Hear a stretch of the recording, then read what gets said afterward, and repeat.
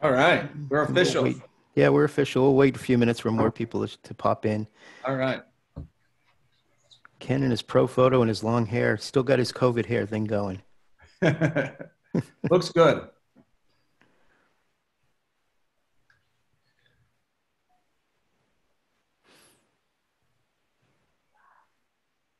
Where's everybody located? Seattle? I'm from Plainview, Long Island. Okay. Los Angeles. Minnesota here. Here comes Ian. And Ken, where are you? Sorry, I was on mute. I am West Coast is the best way to put it. So I'm from Seattle, San Francisco, LA, kind of all over. I'm a photo assistant, so just kind of chooses to hire me. I go out to them. Nice. Where Arlene go? Did we lose Arlene? She's on her phone, so maybe she needs to reconnect. Okay. Yeah. Oh.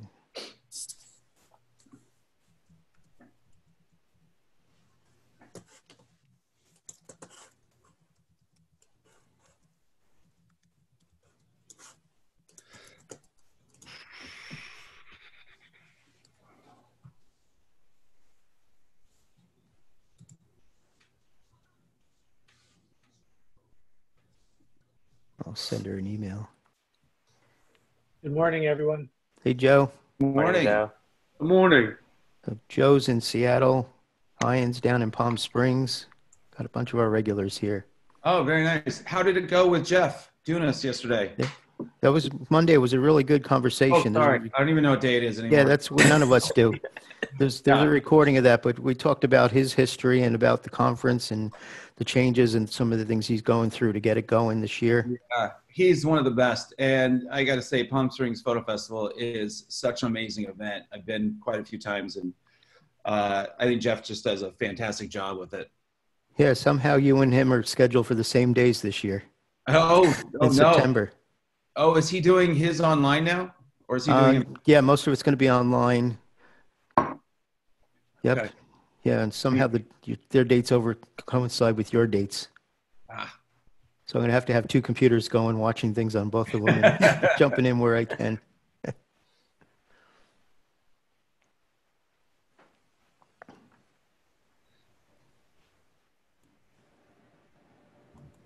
Let Allison in. I haven't seen so many photographers this quiet in a decade. Yeah, Michael was on last week with Jeff Shewy and Greg Gorman and Mac. That was a fun one. Was Greg one of the who were the first explorers? Greg. That's what I thought. Harry Benson, Barbara Bordnick, Sheila Metzner, Douglas Kirkland, good memory. Sarah Moon.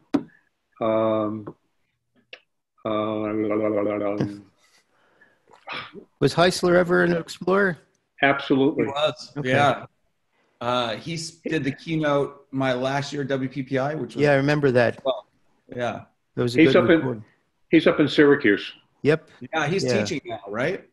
He's teaching and he's living there. Yeah. I want to get him on one of these shows. Yeah. You got my list, right? Yeah, I haven't got a chance to look through it yet, but yes, I got the list of everyone to contact. Thank you so much. Hey, Veronica, you're muted if you want to say hi. Hey, everyone. Good to see you. Good to see Morning. you. Hello. Morning. Veronica, how are you? Hey, I'm hanging in there. How about you? Same. You too. Yeah, Dennis is here too. He says hello. Oh, okay. Hello. Yeah, I think we're probably on the verge of lockdown any minute now, right, in LA? Oh, yeah. It's unfortunately, yes.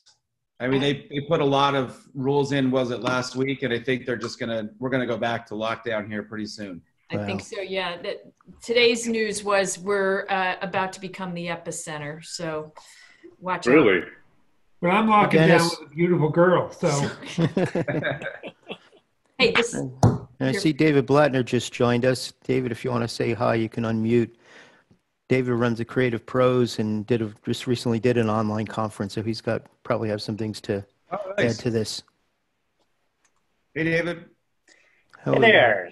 This is David. I'm sorry, I'm still struggling with the camera here, but I'm only going to be able to join for a little while, but I wanted to sneak in quietly, but John blew my cover. He does that, everyone. I do that. But yeah, you've had experience running an online conference back in the early weeks of June. I'm curious how that went for you.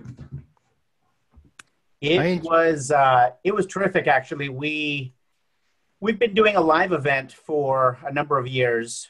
Well, let me see. I'm still this technology. Oh my gosh. See if we can get this. There you are. Here. Hey there. We have been running a live event called Creative Pro Week for a number of years, InDesign Conference and other live events before then. But this year, of course, everything came to a standstill, and we had to pivot quickly. So we shifted to a 100% online event first week of June, and we didn't know how it would go, and it turned out to be a big success. We had over 800 people from 6 continents. It was huge. And we basically, it's interesting, we took the entire conference and we replicated it online. So we didn't try and simplify it. Well, we did a little bit, but very little simplification. So it was 5 days long, 5 simultaneous tracks all day. It was a huge undertaking. It felt like trying to scale Everest for our first ever event. So, but it worked. That's great. Congratulations. We're in the process of putting one on. We just launched our ticket sales on Monday. Great. I know exactly how it is. It's really crazy to put together, and there's one part kind of recreating the wheel almost, and another part trying to stay true to what you've done in the past. And it's an interesting balancing act. Yeah, Lisa Carney was part of that one. Oh, okay. Very cool. Yeah, so I mean, I found it really interesting to watch because you had a better connection with the speaker. It was easier to see their images on the screen. And then you had a Q&A afterwards that was really personalized. That was one of the most surprising things to me. We did have a number of people. Part of Creative Pro Week is something we call Photoshop and Illustrator for designers. We focus on the design market, not the photography market. But Lisa Carney was there, Jesus Ramirez, Dave Cross, a lot of folks that some people here might know.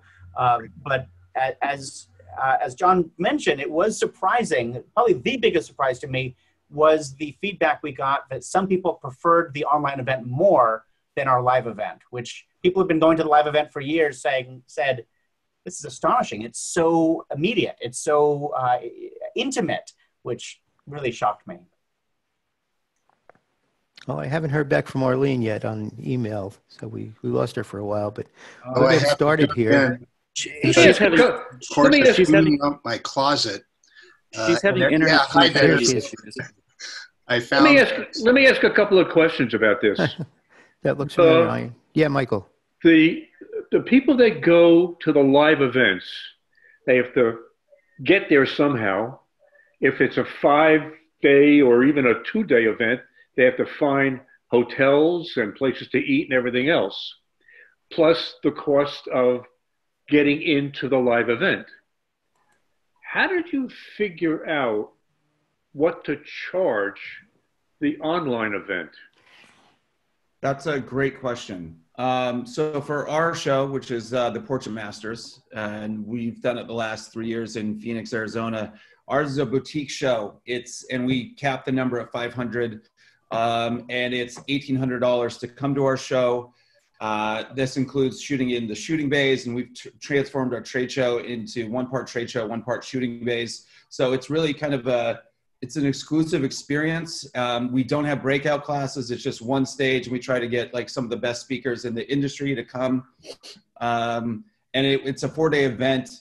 Ours is so when we launched our online event, we decided to make this as affordable as possible for as many people that we could reach, because knowing what's been going on in the photo industry since this started, so we decided to keep the price much more affordable. So it's $149 Very good.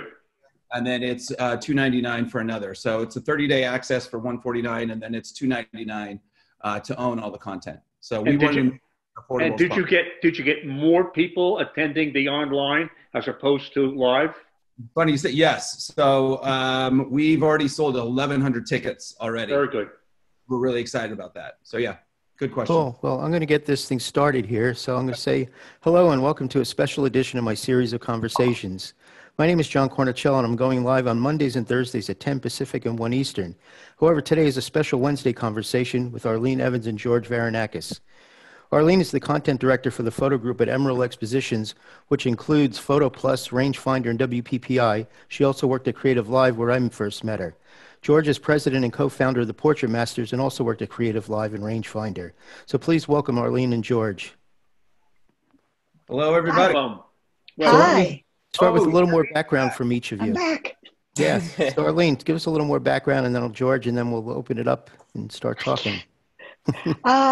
Little more background. Well, I've worked for George and with George for many years, so that's a big part of my background in the photo industry.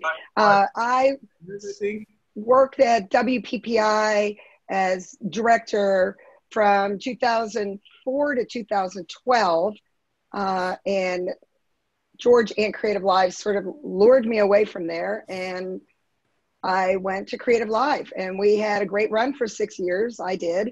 And, but when things ended there, I got a job offer from WPPI again. So I am back where I started in the photo industry. So it's a little bit more responsibility, but yeah. And George. Yeah, it's good to be back. Yeah, geez. I started in the photo industry actually in '98, and I was a sales rep for Rangefinder in a now defunct magazine called Photo Lab Management way back in the day. And I was a rep. I left for a few years and came back in 2003. Arlene, I believe you joined the party in 2004, and I was there to 2012, and we had quite a run. It was WPPI took off like a rocket ship. Arlene had to put up with me every day with my crazy ideas. I was bouncing off the walls. We had a blast. It was amazing. And then we went to Creative Live, and I think we even had more fun at Creative Live than we did at WPPI. We did. Both we were fortunate to be on kind of rocket ships at the time, and a lot of momentum that on both the WPPI side and the Creative Live side. And we worked with amazing people, and I will always cherish those days. I learned so much in those years, both at WPPI and at Creative Live. And so now I am the co-founder of Sue Bryce Education and the Portrait Masters, and I've been here for the last 4 years. We started in 2016, and we have our own show, which is the Portrait Masters Conference. We started that in 2017.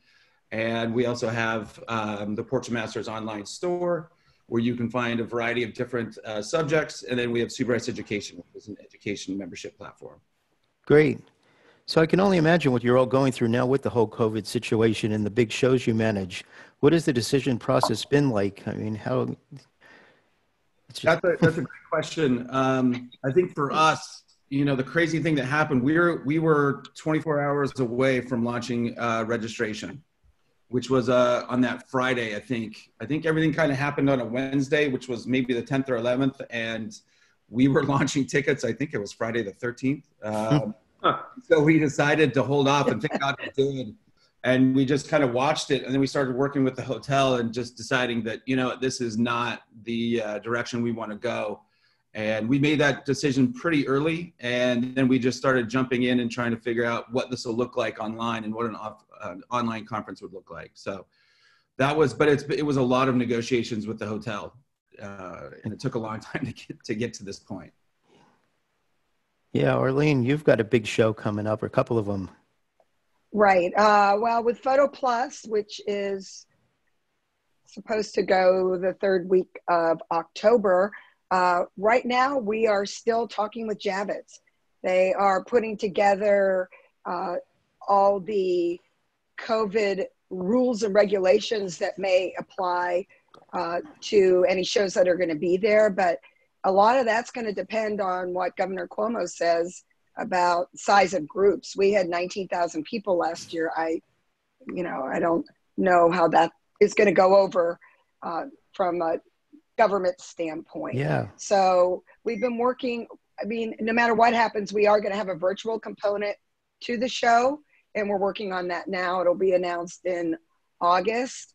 And WPPI, I am planning, it's March 7th through 11th, 2021. I'm planning it as if it's going to go as a regular show at the Mirage. However, the Mirage is not open yet. So it's made it a little bit difficult because we have no idea what the parameters are going to be with them, and also the city of Las Vegas as far as having a show. So there's a lot up in the air right now, but the whole world's like that. So yeah, just normal contingency plans. You need contingency plans for your contingency plans. Yeah. For those in the audience who are new here, this is an open conversation. Feel free to unmute and join in, or to post things into the chat if you have comments or questions about what we're talking about.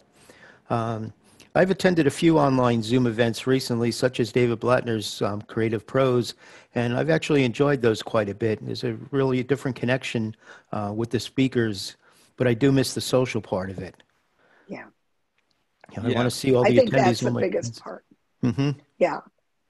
And George, I know you're dealing with that as well because you have such a tight-knit group, but coming off of WPPI this year, and ironically, everything fell apart the week after. I mean, I'm very, very grateful that we got the show in before everything started to happen. In fact, the day I got home was the first day they announced the deaths at the assisted living place down the street from me here outside of Seattle.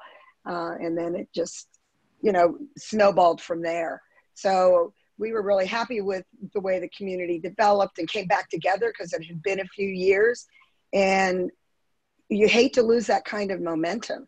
And I think that as we get through this more and more, people are going to crave a sense of community again and being together.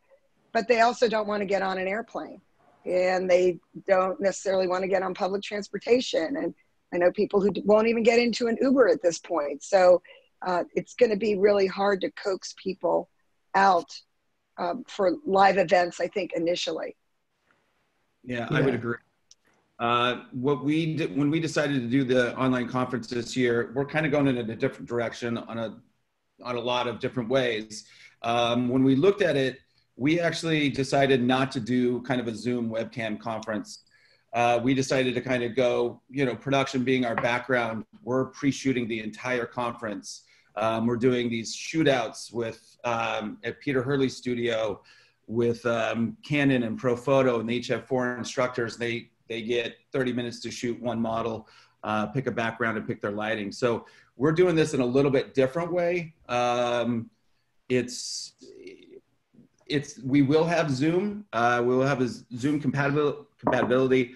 What we're going to do is Zoom happy hours at the end of every night. So we'll have if you want to talk about lighting, great. We'll have a room for you. We're going to have George's bar where we'll probably have trivia and some virtual drink tickets to give away. But we're trying to bring that kind of networking into it as well, and the best way you can do it is really through Zoom, and it'll look something very similar to what we're doing right now. How about your silent disco? Yeah, and we're going to bring back silent disco via Zoom, and we're doing a costume contest as well. You are? Yes. We've got hosts, and we're going to have a DJ here in the studio, and we're just going to try to have fun because at the end of the day, look, there's going to be three days of a lot of amazing content from some incredible speakers that we have, but we want to mix it up a little bit and have some fun doing it. And so I think through the Zoom rooms and some of the things that we're looking to do there, but also the silent disco, I think will be really fun and kind of break it up a little bit and just remind everybody to have a good time and try to stay connected as best we can. Mm-hmm. What about the trade show side of these conferences? That's Great always question. a big... So the trade show side for us on the online side, we're going to have like just a completely different trade show type of experience where we're going to have all the vendors are doing demo stage presentations, and those will live on a page where you'll be able to see all the different deals and all the demos from different vendors like Canon, Sony, Fuji, Profoto, They'll all have their own demos. You'll be able to watch them. They'll be pre-recorded. And then we've got some amazing deals that everybody will be able to kind of access through the trade show. So in every single one of the trade show participants, like Canon, Sony, everybody, they're gonna have their own landing page with their own information and a player that's showing their demo stage presentation as well. Nice. But, yeah. So Arlene, the conferences I've been watching online have all been pre-recorded, George, like Daniel and Davina Kudish had one, Audrey Woolard had one, and everybody was pre-recorded, and they just sort of aggregated all of the content. So I think and they were shorter. I don't know how long your classes are going to be, but they were definitely a half an hour or less. And I don't know if that was just because they feel that that's the attention span that people might have, but I'm curious to see. Ours are all an hour. They're an hour? Okay. Yeah. The shootout, each one is 30 minutes. So that's going to go on for a total of 2 hours, but all the classes are an hour long. Let me interject something. Yes, Michael. Sure. I have been going to these events when New York State wasn't even a state yet. I mean, it was. Anybody remember IPOSA? No. Okay. Well, I certainly do. 10 in the morning till 10 at night. Thank you very much. Yeah. In the middle of Manhattan. And to be honest with you, and I put on lots of shows. Not only I was a Nikon school instructor. Then I had my own studio, but I did the Explorers of Light. I mean, I put on over 800 events in 10 years.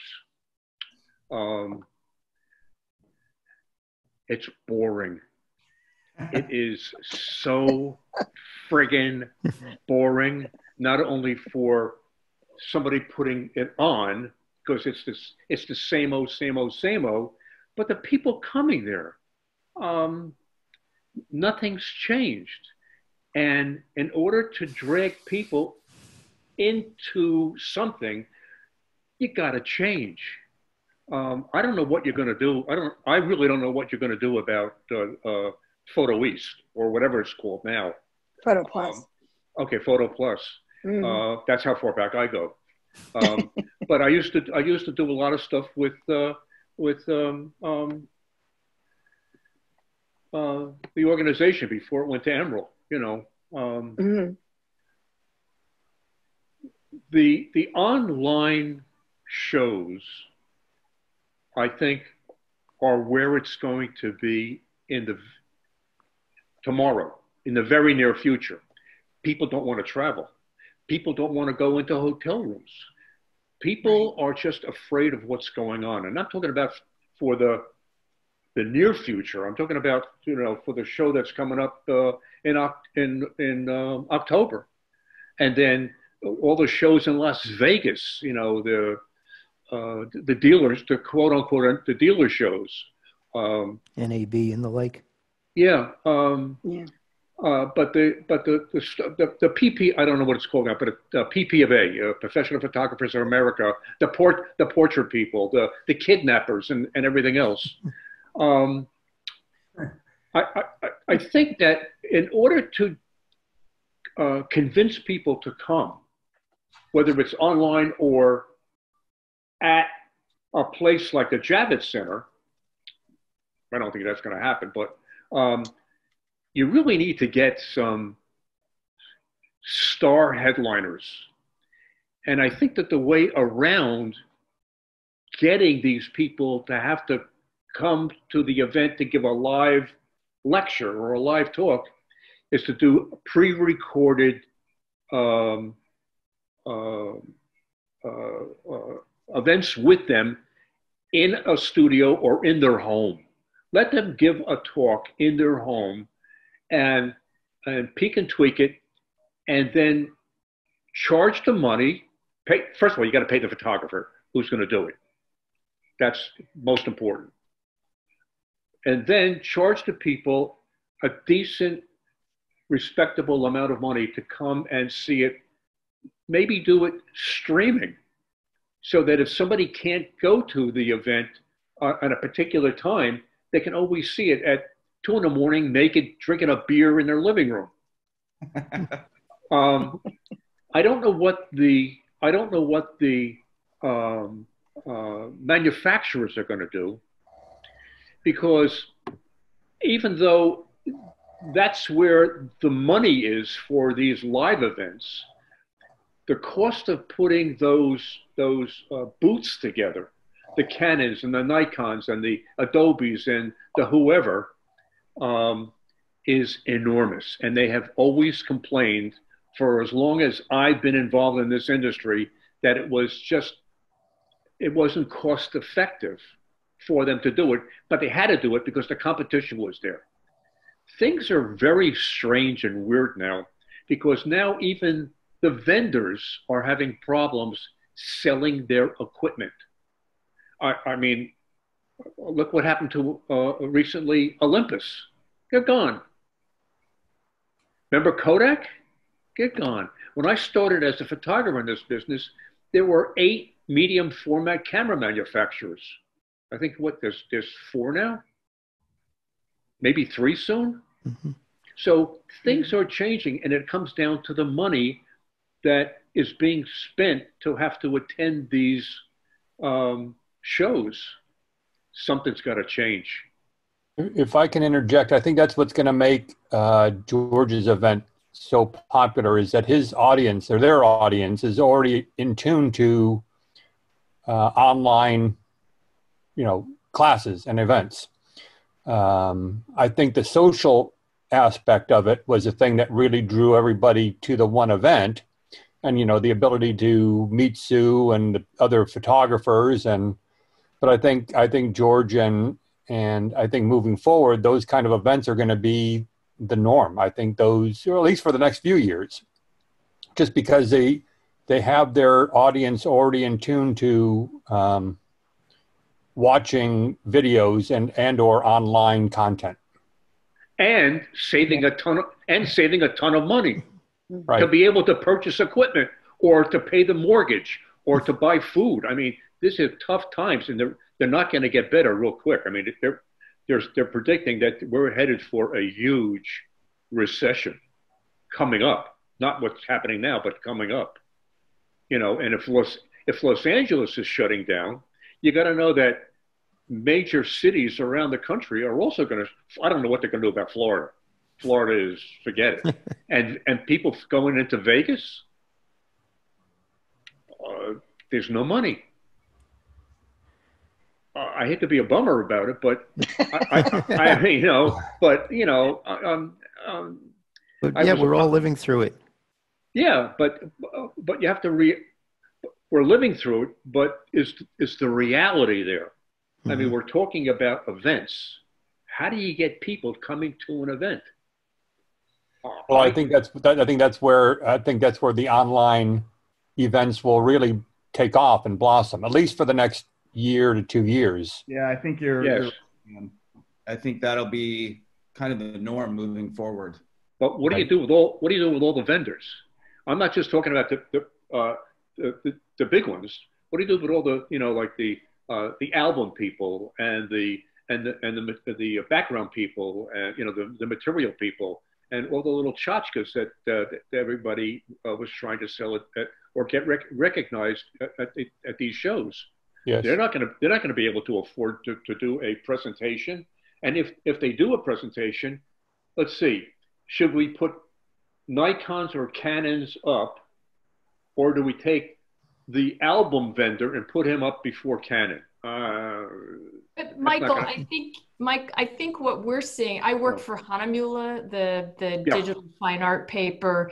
We've partnered with different companies. Last year at Portrait Masters, we had a great deal set up with Canon where We provided Canon with paper, and they made prints for people. So, and we've done an online version of that with actually, we've been doing some training events for Canon. We've been doing presentations with different organizations. So we've had to adapt, and we've adapted rather quickly. So there's nothing that replicates that in-person camaraderie and that energy that you feel when you walk into Portrait Masters, but we're being successful in this realm.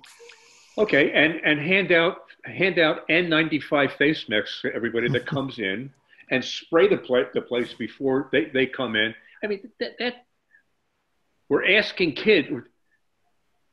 The head of this country is telling schools, you got to open up and bring your kids into a classroom. And teachers are saying, oh, wait a minute. What are we, an experiment?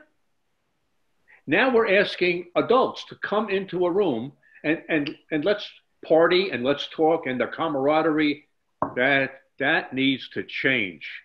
And if this isn't a wake-up call to everybody in this industry, they're gonna find things to be a sorry mess later on.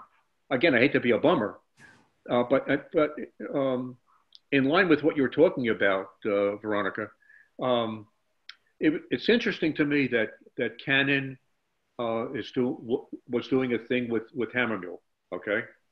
Only because I know that Canon wants to get out of the paper business completely. Well, but they want to sell printers because printers take ink.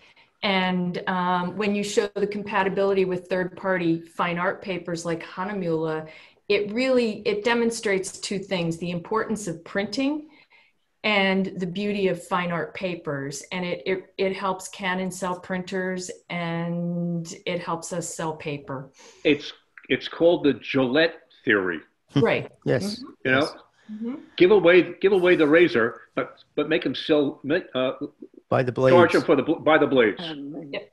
Yep. Yeah, over in the chat, David Blattner's mentioned that a lot of the sponsors he's worked with have shown very little interest in virtual events. I love them. I personally like them. You know, we're doing some with up to 600 people when you factor in YouTube Live. Most of the ones I'm doing are anywhere from 25 to 40. And, you know, it's kind of an organic approach. You've got the bigger approach, but it's a way to connect with people across the country. And I'm sitting here in my dining room.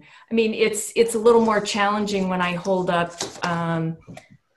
you know, when I show people, oh, look at this beautiful paper. Ooh, look at the surface. It's not the same, but I'm able to talk about the characteristics and talk about the applications. And I like to refer to the smaller ones as more conversations than presentations, because it really does allow people to kind of jump in and ask questions and also talk about what they're working on.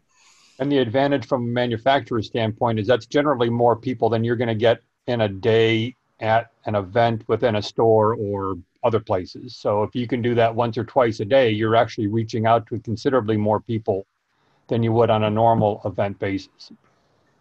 Agreed. We've actually been incredibly fortunate so far that we have not lost one sponsor that we had that was going to be physically there for our trade show. Everybody has made that transition over to the online conference. So we're pretty happy with everything so far. It's been great, but I can see that there's some pushback, because I don't think a lot of the vendors and also show organizers have figured out how do we really make sure the vendor experience and the user experience is a great one. We've come up with some ideas. We think they're going to work, but it's challenging right now in terms of how do you make sure that the vendors are getting the most out of whatever money they're giving you, and then also making it a really amazing user experience too, because a lot of the ones that I've been on, and some of them are outside the photo industry, but are very webcam based, and for us, we do something a little different this year. If you think that you are going to please every vendor, you'll be waiting for Godot. Michael, I've been in this industry for a really long time. It's impossible. no matter how many people you have. I always tell this story. We had 16,000 people at WPPI one year. And I went up to an exhibitor and said, hey, how's everything going? And he complained about the lighting and his booth location, even though there were thousands of people in front of him. You're never going to please everybody. That's right. You know what? I'm going to die trying. So that's and unfortunately, you will. But you know what? That's why people feel good investing money in things that we do, because we want to take care of all of our vendors all the time. Until they run out of money. Until they run out of money building those booths, going to shows, paying for their staff to come. I mean, it's on and on and on. And it's only when the people in the accounting department say, wait a minute, you're used to this much money, and now we have that much money left. You got to sell product. That's the problem that we're in. All of us are in right now, big time. George, hey, listen, I loved when Carol Boss came to my house to show me what was going on with the Hammer Mule paper. I loved it. I mean, I've been dealing with cancer for 18 years, so I had to do a lot of things to adjust. But when Carol came to my home and showed me, I thought that was wonderful. That was terrific. That can't happen anymore. It can't. And I wouldn't expect anybody to physically come to my house. I can't even get my doctor to come to the house like they used to when I was 3. George, when you do your event and the pre-recorded vendor sessions are up, how do you allow for Q&A between the vendor and the attendees? We have a chat room, so people will be able to ask questions real time. As we will have a chat room on the content side too. So we're asking the speakers to be in the chat room, so it's interactive. They'll answer questions, and then at the end of the day, we're going to have a meet the speakers happy hour Zoom room just like this, and you'll be able to interact with the speakers and ask them questions there too. So Dave's asking in the chat about goodie bags of, is there some way to mail things to people that are registered, the cost of shipping and the like, who we know is kind of impossible, but yeah, I mean, it's also a big part of some of the shows. It is. And honestly, we looked at it, but we decided not to do it this year, just because it's not very cost effective. It's very expensive to ship. Every year we give away a water bottle and a t-shirt and a lot of other stuff. This year we just weren't able to do that, keeping the price affordable for photographers. We are going to have it available in our store. So if you want to buy we have Portrait Masters masks, we have Portrait Masters bottles, we have Portrait Masters t-shirts. So that will be available to buy, but they're not included this year. A question for George and Arlene is, the interactivity is a huge part of this, right? From the user experience. Right. Being at a conference and being able to meet someone in the hallways is an experience like no other. So a chat room is pretty much the best that we have right now, but you can even see here in the podcast, we've got half of the people with a camera on, right? And hardly anyone in the chat room. So how do you best foster that intangible interaction without a chat room flying by with 1,100 attendees all asking the same question? What's the best way that you see, and not necessarily something you're implementing now, but down the road, how do we interact more organically as groups? Is it smaller chat rooms? Is it more video chats? How do you create that experience outside of the speakers, outside of the vendors, the real user interaction, the networking? What do you guys see there as that going down the road? Matt, first of all, how are you? How are you doing? Good to see you. That's a really great question. It's one that we're trying to navigate as we go, because again, this is a brand new world. I think you kind of touched on it, which I think it's going to evolve into kind of the bigger rooms, the chat room where you're asking stuff, and then it's going to kind of break off into smaller groups like this, where maybe it's 20 to 30 people, maybe even less, where you're talking about specific things. Like, I want to talk about pro photo lighting in this group kind of thing, and it'll kind of break off into that. That's where I think it's going to go. But who knows? I mean, again, this is kind of a new world, the way we're going.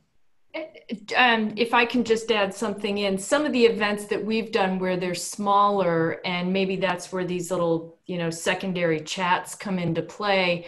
I've freely shared my email with people, and there are sometimes 6, 8, 10 people that follow up after. So we're keeping the conversation going in the days and weeks afterwards. So that's been nice too. A quick aside to you, Veronica, did you ever get your postcard project going? Yeah. Actually, we had 60 people. We did 2. We did the personal one, and we had about 60 people sign up. So this weekend, we're going to do another batch of postcards. And actually, people have been sending postcards back. And then Hanamula did one with Pro Photo Supply in Portland. And we limited it to 50 spots, and they filled quickly. So it has been a great way to connect with friends and people in the photo community. Yeah, I've heard from a few vendors that do printers and papers and the like that they are actually busy right now during this COVID season. People are going out and printing and buying printers and ink. Seems like the one area of the business that's going good. Here's what printer told me. He said, it's like Christmas here because people are spending more time at home and they're looking around at blank walls and realizing, well, I have images, I should print them and hang them. So it's for some segments, it's been very busy. Yeah. Going on to the other side of technology, David Blattner had to leave, but he left a question wondering what platforms people are using. For Creative Pro Week, they used Pathable, which is using Zoom. Are other people using any other things? We are not. So for us, again, we're going down a different path. I didn't want this to be a Zoom type conference or based conference. Ours is all pre-shot. We're using the platform that we use Subrice Education on is our platform. Yeah. Anyone else in the audience have questions or comments they want to add to this? I just thought about being able to get a bigger bang for your buck. There are about 125 trade schools and universities, colleges, that teach photography. And when I was doing the events with the Explorers of Light, which was live, bring the photographer to, I don't know, Penn State, and have the local dealers give them all cards to hand out, and just anybody around the area, including the general public, could come to the event. That was the deal that we made with the schools, whether the event was in the college itself or in a big meeting room in a hotel or motel. That's not going to happen.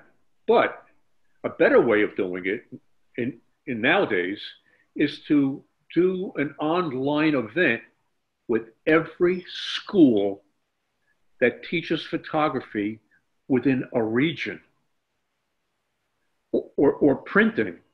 You know how many kids we're talking about? I shouldn't say kids. These are students that are paying big time money to go to these schools that are teaching photography. As a matter of fact, what I found out also is that every MBA must take a photography course, because the MBAs are now in charge of putting together a PowerPoint presentation, and they have to make their own images or rent them. So it's just more than just art classes, photography classes. It's also now MBAs. Link them all together on what a lot of the colleges now have is their own internet. I don't know what it's called, but they're linked with their own internet kind of system. Make it part of make it part of a regional thing. Mm-hmm. Cool. Well, welcome back, Arlene. Arlene, did you leave us again? Arlene, you're on mute. Still muted. Okay. There you go. Now I'm good. Oh, thank you. We were saying all kinds of amazing things about you. So, I'm sure you were. Donna Marie has posted in the chat, over her medical career, she's attended many conferences. And the ideas of having breakout sessions worked really well as the needs of participants were so different. We would actually pre-plan what sessions we'd attend. And she likes the idea of having breakout online sessions for the photography conferences. That is a really good idea. That is a very, very good idea. Well, and I'm watching one today from Adobe and one of their creative conferences. And they have 4 different tracks over, every day has 4 different tracks and they're all different. And then they offer you different options, within those tracks. And that's, you can do that when you're Adobe. I don't think that everybody can do that. And I don't think that the software, and George, you looked at a lot of the outside software companies, as have I, who were trying to talk people into buying their products to produce their conferences. But they don't necessarily have the options available right now. I think they're scrambling to try to keep up with how fast the technology is moving on this online conference software, but they don't have all those capabilities. And I think that, George, you're lucky that you were able to develop your own because it gives you more flexibility as far as what you want to do. We went through, like I said, I probably went through 10 to 12 different demos out there. Yeah. And they're just, like you said, I don't think they're ready. They didn't realize that, this was going to happen, and they kind of got thrust in the spotlight. And just the ones I looked at were really clunky, and I just didn't think our audience wanted to be avatars, walking down that kind of thing. That wasn't really what I thought the direction we wanted to go with. So I went with just what we were used to and what we've used in the past. Maybe someday, and maybe next year, avatars. Well, but don't you think that working at Creative Live helped you develop those ideas because we worked in that kind of environment, even though we're not producers? Yeah. I mean, and we have a lot of basically our whole staff is creative. That's true. I know, it was like Cold Home Week last year. Yeah, it was. We had something like 20 ex-Creative Livers at our show last year, which was so great. It was like a reunion. It was really fun. All the amazing people that we used to work with, which was fantastic. It was really fun. Yeah. But George, have you found that you have positive responses from the vendors because the barrier for entry at this point is low enough that they're willing to take a chance on the virtual experience? Yes. And again, I think it goes back to that trust of things that we've done in the past. We've always tried to take care of our vendors, make sure that they have a great time, but also on the other side, making sure that our attendees are having a great time. And that was our biggest focus going into this is, okay, how do we make this different and just a better experience, user experience and vendor experience at the end of the day. And I think we've created something pretty cool. Again, we're taking some chances on a couple things, but I feel confident that what we're gonna do is gonna work out. And going back to your original question, yes, a lot of the things that we kind of came up with back in the day still are relevant now. And it's kind of crazy, Yeah, it is. Like 7 or 8 years ago, and they still are. It still works today. So it's pretty amazing. Pretty cool. And everything that we did back then, it was really a great experience. Yeah. And I think set us up for the future of doing things like this. And then the Creative Live thing, those are 2-3 day events at a time. And we're talking about keeping people's attention for an hour and a half here. Right. Right. Well, that's true. We did have a few audience members fall asleep occasionally that, in the live audience, after lunch. I did that once. Did you really? It was a software one. Those are tough to stay. Yeah, those are tough to stay awake through. But, that's pretty tough. 8 hours. Yeah. And it was Studio B, which was pretty warm. Oh, yeah. Where everybody fell asleep. Yeah, but it was good. You have other questions, John, for us? I don't right now. Do other people in the audience? What do people want to see in their trade shows? How do you hope to see things happen going forward? Everyone else here. John Sands, how are you doing? Doing good, John. I'm the rookie amongst all these giants standing here in the room. George, I was there at Creative Live in 2015 for your photo week and had an amazing experience. Oh, right, that's right. The entire week there in Seattle, and it was a great experience, both Studio A, Studio B, and bouncing back and forth and stuff. And I've gone on to other things. Now I got my own space, and I'm at the tip of Texas, but I will say this, these virtual conferences are amazing in the sense that you can be anywhere in this country and connect with amazing minds and experiences and learn incredible things. I'm still plugged back into Creative Live myself and enjoying all your past work there and getting a lot from it. But here in Texas, we've got something coming up called Texas School, and they tried to hold it, and they've been deferred and stuff, and they're struggling with the same stuff that you're experiencing there with the upcoming Portrait Masters thing as well. How do we do this? How do we pull people together and still connect and stuff? And I think you hit the nail on the head. In a previous life, I did small group learning dynamic type stuff, and we wouldn't let more than 14, 15 people be in a group in order to have real communication and connection and learning in that. When you get too many people in the room, then you get too many voices, and then it turns back into a moderator, listener, instead of this collaborative type of learning environment that I think the goal and the power of these conferences in terms of these sidebar and separate things really have value. And that was the fun stuff there at Creative Live too. I'm still friends with a lot of people there that we sat in the audience and connected with. John is a good example of that. But it is a new industry, and we need to be creative like we all are and come up with ways to have meaningful conversations, but also support the vendors and allow them to do what they do, but still pay the bill. All of us pay the bills for what it is that we want to accomplish in this industry. Yeah. So Ken, a question for you. You're traveling Seattle, Seattle and San Francisco, LA. Are you driving? Are you flying? How are you taking care of things?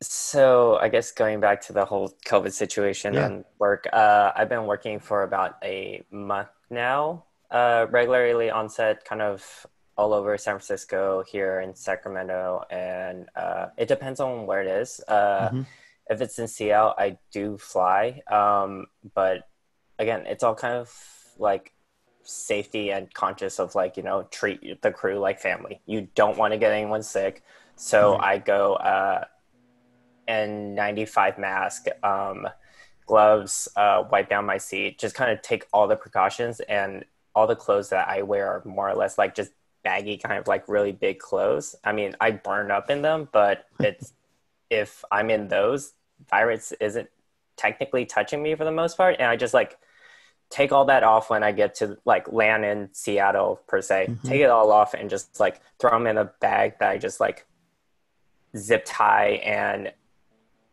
do not touch until I find a washer. So I mean, more or less clean. And then I do COVID testing for myself, just how cautious, because I know I'm technically negative. I don't have any symptoms ever, but again, it's more steps to be cautious. Right, you have to treat yourself as if you are contagious. Yeah. Even if you aren't, and everyone else is. And I'll say hi to Sari coming in from Israel there. Hi, Sarit. Well, that's the good thing about this too. Last night at 10 o'clock, call me a nerd, I was watching a webinar out of Hong Kong on how to train your speakers to do a better job when they are teaching online. And, but I was able to do that. It's just like Sarit's able to watch us from Israel. It does open up potentially a larger market, that doesn't necessarily help your vendors because so many of them are US based, but just creates, you learn from each other, obviously. So it just creates a larger network for photographers to reach out to and to learn from. So I think that's pretty cool. Yeah, see, Allison posted that she has a wedding on Saturday with 300 people attending, black clothing, fully masked, and 100-degree temperatures for a 10-hour event. Wow. Allison, I can't believe they didn't cancel it. She's already been in Texas has some crazy situations, and she's already been at a few events that have been a little nerve-wracking, I know, but that one, I can't believe she's doing it. Yeah, the bride's pushing forward, and Allison's under contract. So. Oof.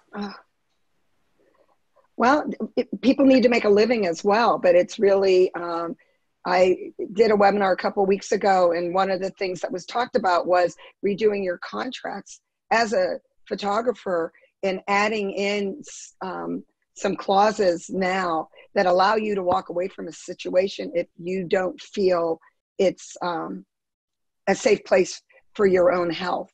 I don't think photographers normally have that kind of thing, but something new that's been coming up that, you know, gives you the out.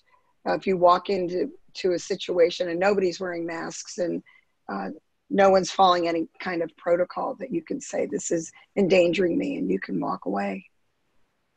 I'm going to chime in on that. Is for productions that I've been on the last few rounds, everyone is definitely pushing. Producers and photographers are all pushing. It's like, if you're feeling any sickness, do not show up to set. We will figure out if I'm not 100% sure still if like compensation will be allocated to you even if you are feeling sick and decide just to not show up. I know for the most part, even beforehand, is if you get sick, you do not get paid, because it makes sense. Like, the photographer has to find someone else. But I don't know if this COVID situation will allow for not hazard paid, but like, I can't show up, do I still get paid? So that's a kind of new realm that I think a lot of people are working on. Yeah, JB Sally is saying 2010 we had the jerk clause, and 2020 we have the COVID clause. That's pretty funny. That is pretty funny. Well, here's our. Yeah, you know, it's definitely worth having an attorney, or there are a lot of templates you can use out there. Just you know, review what you have so that you can protect yourselves for future events, because this isn't going to go away anytime soon, and because every state is under a different set of restrictions and laws, everybody needs to have addendums to their contracts that will protect them along the way based on what's going on in their state. Okay, well, I want to thank everyone for attending today, a special Wednesday, making time for us and getting here and find the URL and all that fun stuff. I'm having my normal meeting tomorrow. The conversation's going to be with Karina Alavecchios on fine art portraiture. And coming up on the 30th, Lee Varus is going to talk about Photoshop. And August 10th is going to be Jack Resnicki on copyright, and got a few other things that I'm working to fill in between now and then. So keep watching and stay safe out there. And thank everyone for coming. Any last word from you, George? John, thank you for having me on. Sure. This was great. And it's also great to be on with one of my favorite people in the whole world, who's Arlene. Also one of the most talented Thank you, George. And it's always great. We've never done anything like this, so it was really fun. I appreciate it. Yeah, it was. It was very fun. Thanks, John, for bringing us together virtually like this. And yeah, it's great that Arlene and I became friends, because I mean, the first time I met Arlene was in Vegas. I walked up to her and said, "Hi, I'm John from Creative Live." She said, "I hate you." That's true. I did, because George had just started at Creative Live, and I felt like he had been stolen away. So I took it out on John. I apologize, John. That was fun. I'll always have that story. Yeah, 2012. we were already planning to bring her to Creative Live, and that's That's true. That's true. Very well, thanks good. again, John. This was really fun. You're welcome. Thank you, everyone. Really great seeing everybody. Okay. Take care. Be well. Take care. Stay safe, everybody. Thank you. Care, everyone. Bye-bye. Bye. Stop the recording.